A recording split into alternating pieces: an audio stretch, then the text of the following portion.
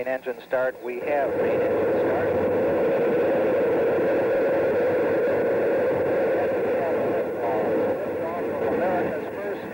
America's space shuttle lifts off on its historic mission, but there's a minor problem with the heat shield.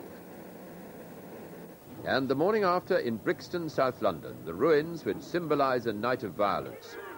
The Home Secretary has been to the scene himself, and there's been more trouble this evening. So to begin with, at the second attempt, the space shuttle is at last in orbit around the Earth. At exactly 1 o'clock this afternoon, the Columbia craft was blasted off its launch pad at Cape Canaveral and began the test flight that's due to last until Tuesday evening. But when the first television pictures came back from space, they revealed a problem. Some of the thousands of tiles that protect the shuttle from overheating had fallen off during the launch. Those weren't vital, but now American officials on Earth are photographing the whole craft to see if any more tiles are missing.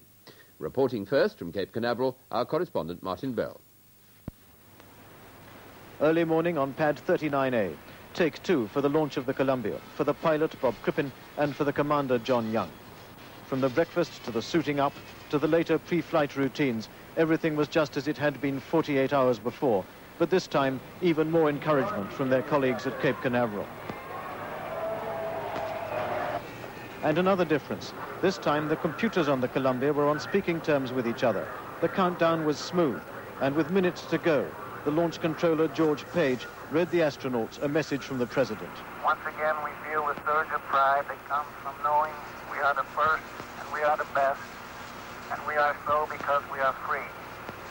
And the shuttle's commander had a message. Well, Chip and I are mighty proud to work with you fellas. You're absolutely professional. The best there is. And so to the final moments of the countdown, and the voice was the voice of launch control. T-minus 10, 9, 8, 7, 6, 5, 4. We've gone for main engine start. We have main engine start.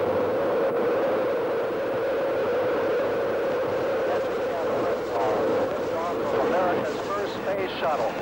And the shuttle has cleared the tower.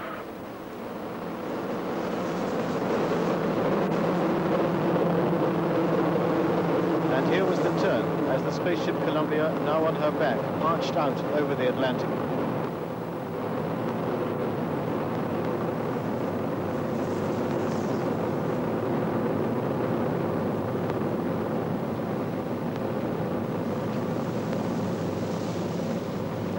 Two minutes after liftoff, and according to plan, the solid rocket boosters broke away in 2 balls of fire. A little over an hour later, the first pictures of the shuttle in space were received, the view from the payload door. We do have a few tiles missing off of both of them. Off of the starboard pod, there's got basically what appears to be 3 tile and some smaller pieces. These are not critical tiles. These tiles that are missing represent no hazard to the vehicle or the crew. The worst that can happen is that after landing, a small patch of skin underneath the tiles may have to be replaced. And on the ground, where the problems with the tiles were not yet known, the mood was jubilation. This has been a project beset with so many delays, frustrations, cost overruns, that the delight of the crowd at the moment of final launch was extraordinary as soon as they saw that it was going well. And this was how they reacted.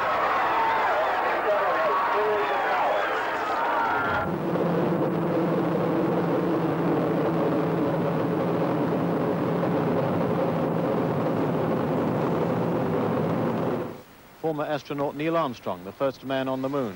Well, it was a beautiful sight, and we're delighted that it's going so well, and I understand that it's good. There's nothing wrong at the present time, and that's always a great surprise to the crew. They usually expect a few things going wrong. And George Page, the launch director. Hey, next time you all ought to buy flags and bring them. It's a proud day for America, too. Martin Bell, BBC, at the Kennedy Space Center. Justification for flag waving and applause in that successful launch. but there is still the nagging problem of the heat-resistant tiles. This is typical of the 30,000 individually shaped tiles that cover much of Columbia. It's an extraordinary material. You can hold it in your bare hands on one side, while the other side is red hot. Now, we know from those in-flight television shots that a number have come off the engine pods here and here. NASA engineers seem certain that this represents no threat to the safety of the flight, but an hour ago they were using high-resolution cameras on aircraft to try to scan the underside of the orbiter, where the astronauts can't see, to check that all the tiles there are still in position. The tiles are an incredibly complex solution to the problem of protecting the orbiter. Today's problem emphasizes the fact that if they really want this to be a commercially successful space transport system, they'd better start looking for a different solution. No scientist or industrialist is going to be very keen on risking investment or equipment if it's not going to be properly protected against the appalling heat that's generated when the orbiter comes back into the Earth's atmosphere. This will be the most dangerous part of the journey.